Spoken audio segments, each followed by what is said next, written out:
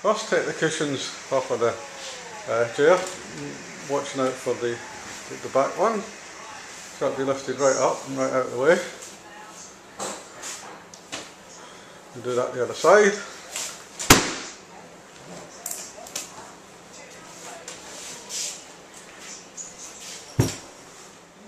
Now pull the bar, pull the covering away from the base, and then just inside where there's a label says please pull here for the top.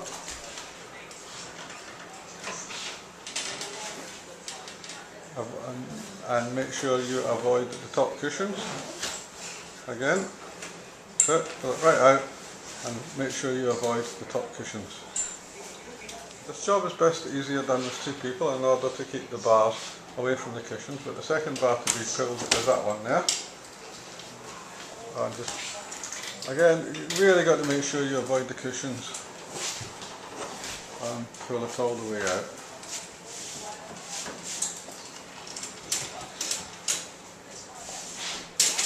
And down. Well done! This is Ronnie putting it away now. You take the bottom bar and you bend it in. Well done. Bottom again. This is a tricky bit. You've got to get that bent in the middle so that it goes all the way over, and then get it through without getting these poles, ripping the cushions with these poles. So one under there, one under there, get the cushions up,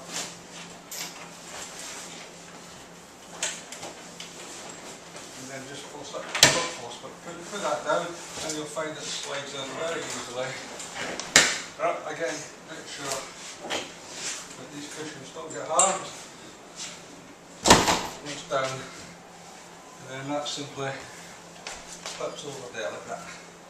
And then these cushions go back on that bit to the front.